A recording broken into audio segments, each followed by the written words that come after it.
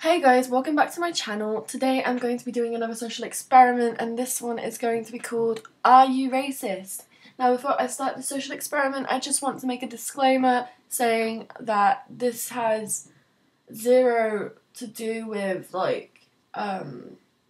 slagging off another race. I am not racist in the slightest, and in my opinion all races should definitely be treated equally, and in this day and age I don't believe that racism should even be a thing that exists.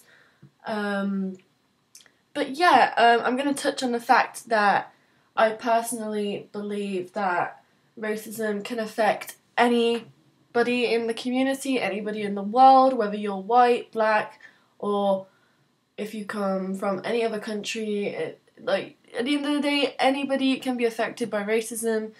And yeah, I wanted to touch on that because I've seen on Twitter that a lot of people have been saying that reverse racism is not a thing.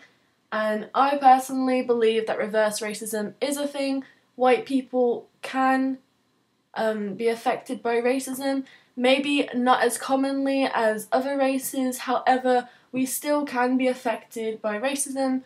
But yeah, I'm not going to bore you guys any longer with my, speeches, rants, whatever you want to call it. But yeah, and another thing guys, I'm working on a new intro at the moment for MSP. However, my outro is finished, so stay till the end to see that because it is honestly thebomb.com. I'm not even gonna lie, even if you want to leave this video earlier, skip to the end just to see the video. I'm telling you, it is so good, in my opinion. I'm not good at editing, but that is the best thing I've ever edited in my life.